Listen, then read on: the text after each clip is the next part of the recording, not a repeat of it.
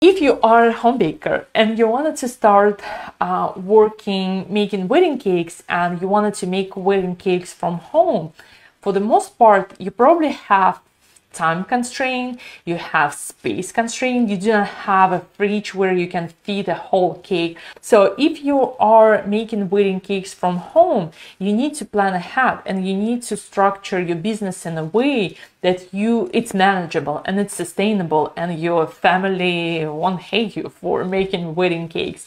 And cake dummies and using cake dummies is so much easier for you, even though you still need to learn the skills. It's not cheaper because cake dummies are not free. You still need to buy them. You still need to spend time on making them. So it's not cheaper to make dummy cakes and a kitchen cake. It just separates those two processes into different lines. One, you make dummy cake, and the other part, you're baking a cake. So especially if you wanted to make a cake for your friends and families, you can make a dummy cake and decorate a dummy cake a few months in advance.